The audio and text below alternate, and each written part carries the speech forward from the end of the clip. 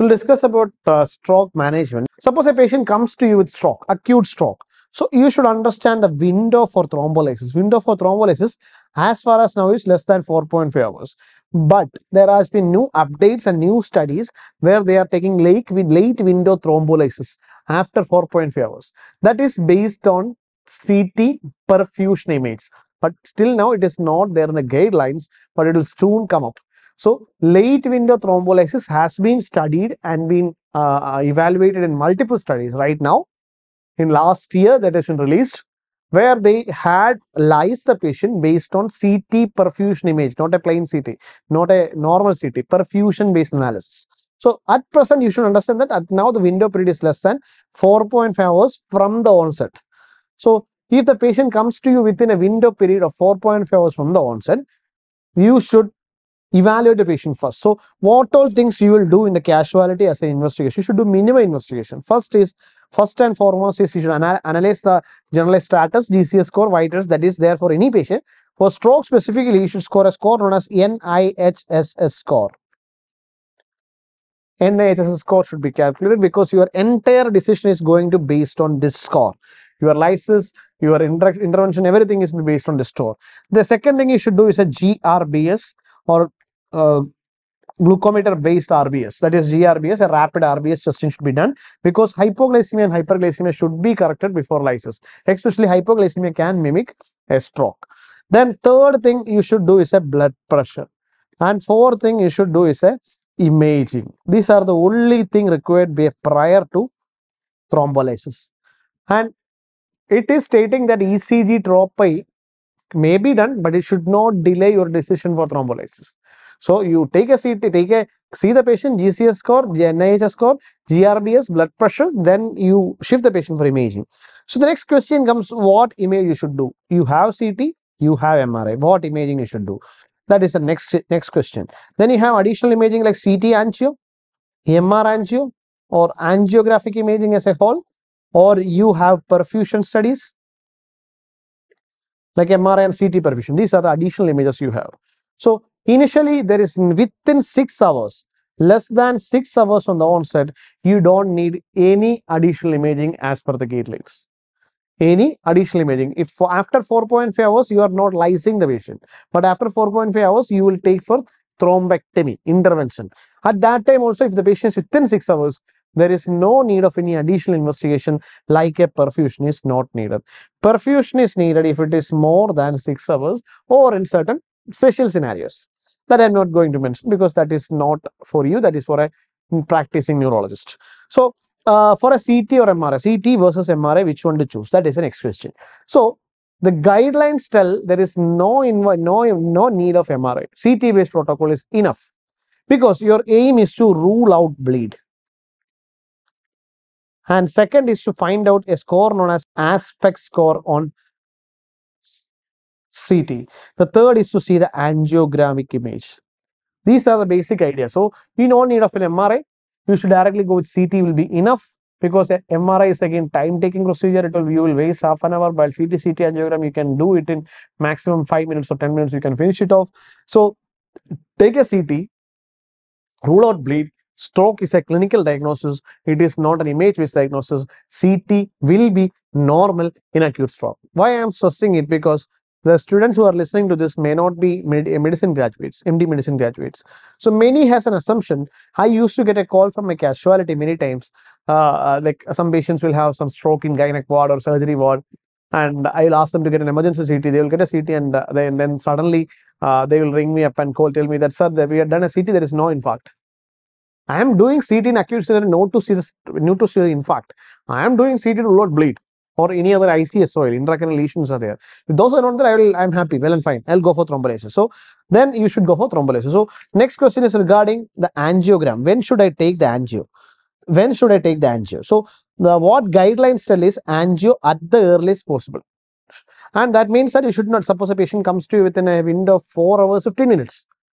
You should take a CT, lyse the patient there itself. No need to wait for an angio. And you can do angio later. But If the patient is in good window period, like at 1 hour, 2 hour, 3 hour, angio may take maximum of extra 2 or 3 minutes. You can finish an angio in that time. So always better to go with CT angio or MR angio with angiographic image. But if time is doesn't permit, CT and angio at the earliest possible. At the early possible time. That is, soon after lysis, you should take an angio. Sometimes even during lysis, they may take an angio. Especially when you give a LT you give an LT take angio. If time is not there. Because LT is bolus. MRI also, if you are doing MRI, the MRI is always better. But angiographic imaging should always be there in your plan.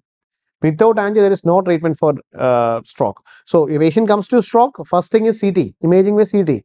And angio is, if you are not able to do it emergency basis, do CT, lyse a patient, emergency angio after lysis. Okay, clear. Either it is MR angio or CT angio. Ideally, the angio should cover the neck also. Okay, ideally, angio should cover the neck also. And this is known as NIHS score. There has been question repeatedly from this scoring area. So you should know how to assess the initial part. Especially level of consciousness has 3 levels. Level of consciousness questions, plain level of consciousness, and level of questions command. The question came from these 3 topics. 2 questions came, one in INI and one in NEET. So level of consciousness, plain level of consciousness alerted by C. You are seeing and making a response. So this patient is alert, not alert but arousable minor stimulation, not alert but arousable by repeated stimulation, unresponsive only with reflex. So that is how you can 1, 2, and 3. The question asks for LOCQ and LOC commands. LOCQ, you will ask only 2 questions. What is the age and what is the month? What is the age? What is the month? This is very, very important. This has been asked twice. Very, very important. The level of consciousness questions includes what is your age and what is your month. Okay. And level of commands includes close your eyes, grip and release your hand. Close open your eyes, grip and release your hand. This is simple commands. And this also issued by her. This is among the entire NHS, these three things you should know. Because question asked from that area. Okay. So best language, these are there are 11 and total score of 42. That also you should know. 11 questions, 11 items you will check and total score of 42. Okay. And a score less than 5 is known as minor stroke. And minor stroke can be disabling minor stroke or non-disabling minor stroke. Non-disabling minor stroke. Non-disabling minor stroke. A stroke more than 25 has a poor prognosis can be predicted, or a poor prognosis can be partially predicted. But this is not an absolute score, and NIHS score is better to calculate for anterior circulation, not that much useful for posterior circulation. That is one defect of NIHS scoring. And if the score is more than 10, it has a high sensitivity for large vessel. High sensitivity for large vessel. Particular score is high, large vessel is more likely. So these are the major thing is minor stroke you should know. Okay. And checklist before your lysis, there's an indication. Indication basically 3 things. Age more than 18. So pediatric group, no lysis indication. Pregnant lady, no definite indication. Clinical diagnosis of stroke with disabling deficit. Onset less than 4.5 hours. This is a new thing, not a new thing. It came in 2017. A study known as wake up study. Based on that, the patient comes to you getting up from the sleep. Patient went to sleep at 10 p.m. in the night. Morning 6 a.m. he woke up with right side weakness and coming to you in a casualty. So right now you don't know what is exact onset of stroke. Previously till 2017 we used to not lyse that patient because you don't know the exact onset. Right now we use a protocol known as diffusion flare mismatch. So the thing you should understand is whenever there is a clinical history given that the patient had a stroke while waking up from the bed, never do a CT based protocol. Go for an MRI based protocol. This is a definite indication for MRI in an acute stroke. Otherwise, other scenarios are not a definite indication for MRI. CT is enough. Clear? So have an unclear on time of onset. The patient doesn't know the exact onset or onset of time, and last seen normal is within 4.5 hours. If the patient woke up at 6 a.m. with weakness and slept by 10 p.m. and the patient comes to you by 1 p.m. on the next day, this is already more than 4.5 hours from the onset, from woke up. So that is, you cannot lyse this patient. But if the patient comes to you by 10, you don't know the exact onset of time. Such scenario, you should do an MRI and see diffusion flare mismatch. That means the stroke will be initially formed in the diffusion. DW images, stroke is there, but flare, there is no infarct. That means it is hyperacute. Flare, no signal genes are noticed. That is known as diffusion flare mismatch.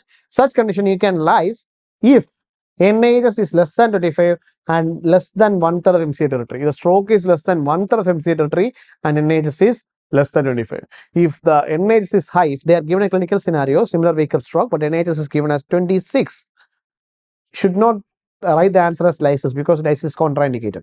And if they are shown an image which shows more than 1/3, more than half of the MCA territory is involved, then you should not lyse a patient in a wake-up stroke, not in other stroke. This criteria is used for wake-up stroke protocol. Okay, clear.